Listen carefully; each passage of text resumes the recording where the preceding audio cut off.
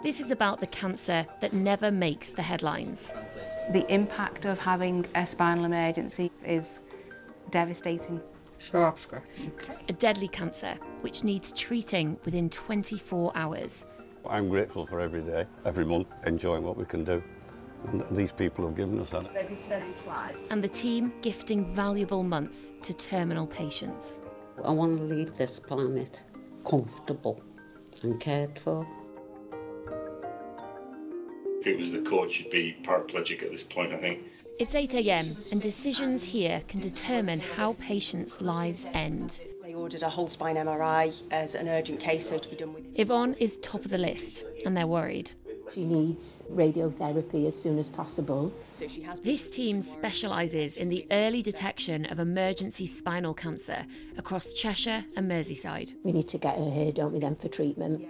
Delayed care, even by hours, could mean permanent paralysis. We'll arrange to bring her across. We'll get an urgent ambulance. And just weeks of life instead of months.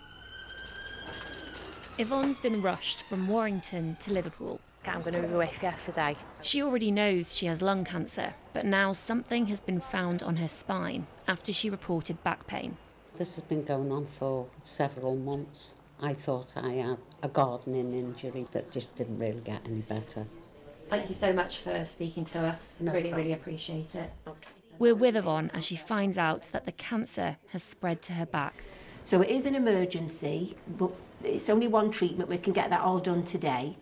Without action, the bones that should protect the delicate spinal cord will instead crush it, and that could mean incontinence and paralysis. Keep me strong. Keep you strong for your treatment. This life-ending condition is one of the most common secondary cancers. Had a good innings, had a good life. I don't particularly want to leave all my loved ones. I'm okay with it. It's just everybody else isn't. That's what hurts. Sounds like you're very loved. I am. I'm lucky. Take it into the boot now, okay? By lunchtime, Yvonne has had a CT scan and Dr. Claire Hart can see where the problem is. The cancer within the bone had grown to compress, to squeeze the spinal canal. The white fluid should flow past. You can see that it's squeezed very tight. It will make a buzzing noise, but you won't feel anything at all. What's the ideal outcome for Yvonne in this case? What we're wanting is for the bone and the spinal canal to get a good enough dose of radiation. Pop that in the other finger. After 7 years, this service has seen the average survival rate increase by 6 months and the quality of life improve, while freeing up valuable NHS beds. You don't want to be here, don't get me wrong, but if you've got to come to a place, this is it. Robert had his treatment here earlier this year. So nice to see you up and about. When I saw you last time, you were in the bed. Yeah. It's lovely. A scan found cancer on the spine, but it took further tests to work out he also had cancer of the esophagus. The original shot was horrendous. I'm not a softie, but I had tears in my eyes. When it was really awful. That wasn't too nice. And there's no easy way to tell somebody. I mean, they say you've got cancer. It's a massive word. Robert knew he was on borrowed time. Once he was home and back on his feet, he made a big decision. We got down on one knee in front of my 3 boys and their wives and 4 grandchildren. and children and proposed. And she said yes. I left him in hospital with big wide eyes, having just been told he can't be cured. And I thought, what's more important in life now? He wants me to be his wife, so let's do it.